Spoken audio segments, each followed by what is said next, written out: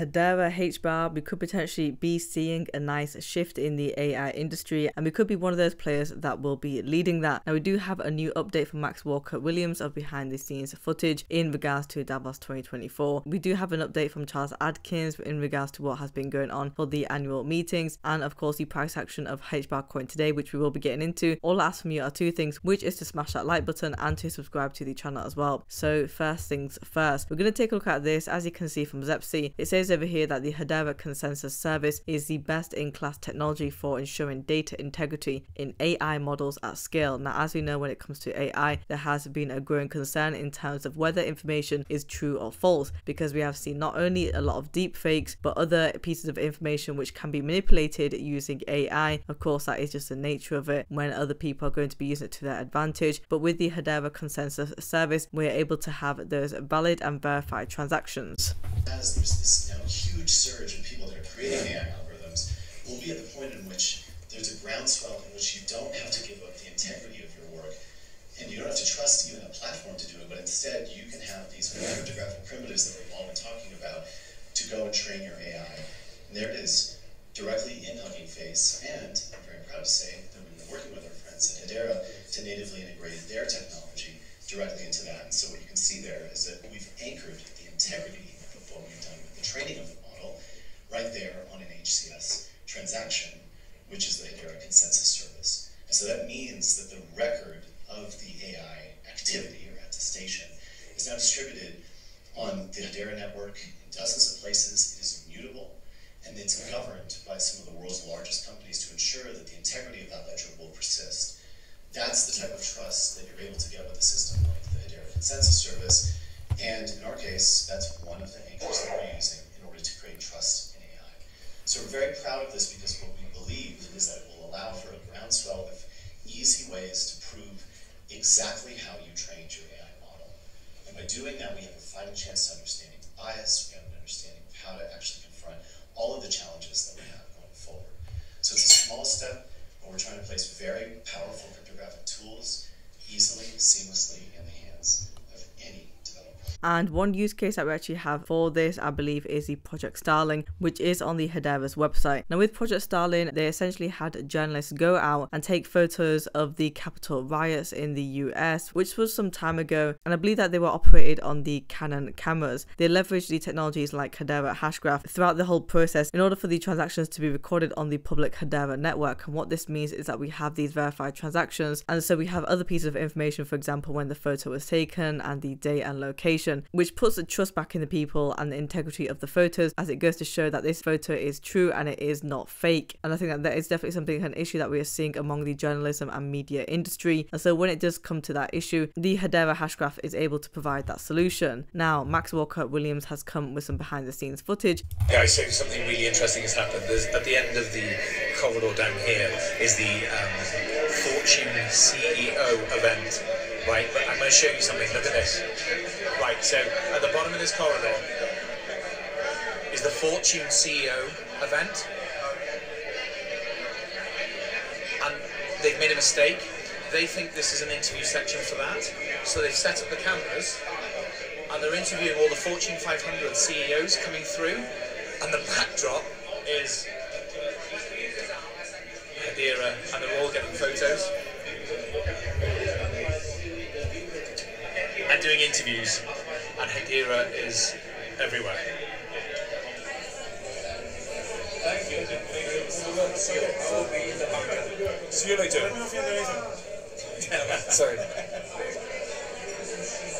I mean, obviously, we can't say that there is some sort of connection between these CEOs potentially partnering up with Hedera. It is, of course, just taking pictures behind this backdrop. But one thing that I do want to mention with the Hedera team is that the marketing has been pretty good at this Davos 2024 event. They have definitely utilized it within their area in terms of the monitors and also these walls and the banners that we have seen outside of the hotel. And so I think it is a great opportunity for other people to actually see and gain exposure. That is what this event is for, of course, networking. Again, this is just a little update, but I don't think that anything will be coming out of this from the CEOs. One thing I do want to mention is in relation to Lehman Bird. You'll see over here that we had this tweet from him talking about the fact that when we work together, we can essentially help users be safe and build trust and reach our potential to help in the world. He does believe very much in collaboration. And we have an opinion from Phillips J. Buchholz, essentially praising Lehman Bird, saying that he's one of the smartest people that he's ever known and that he uses the mathematical and computer science genius to create a world in which people can trust each other. And he understands that tribalism is a threat to the human species and shared trust is the only way we can survive and grow. It is good to see that we are having some sort of positive praise for Lehman Bird, and he's obviously got a very good reputation. But like with everything, I always say to make sure that you see what people actually do in terms of their actions. I mean, we already know that Algorand and Hedera are actually partnering up in collaboration for the Decentralized Recovery Alliance, and so that is one thing that we are seeing in terms of the trust. And he is also helping people in being able to have that recovery in terms of your private keys and passwords by actually having these helpers. So it's still decentralized, of course, because you actually put the trust in the helpers, which are the people that you know. And it does seem like as if Lehman Bird has been delivering. And so with that being said, so far so good. From Zepsi, we have over here that the Hedera based and BBC licensed Doctor Who. If you're in the UK, I'm sure you would have heard of Doctor Who and you would have actually watched the programs. Card game is how we take NFTs to the mainstream. This is some of the most beloved IP with one of the most passionate fan bases globally. And what's best is that they've already minted 1.4 million NFTs on the Hedera Mainnet. And so of course, when it comes to these collections and these NFTs, you do want fan bases, and that's essentially how it is able to be successful. And this is important because we already have over 1 million NFTs on the Hedera Mainnet, which is the real thing. It is not the Hedera testnet. So good stuff from there. Saucer Swap has announced this just yesterday. Since August 2022, Saucer Swap has soared with a 200% increase in total value locked compared to the broader DeFi market. And this success has catalyzed user and developer growth, firmly establishing Hedera's presence in the realm of decentralized finance. I think the last time that I actually showed the total value locked for you guys was roughly around about 75 million that we had. I'm not quite sure if they've actually passed the 100 million. However, what I do know is that yesterday we saw all-time highs for Saucer Swap.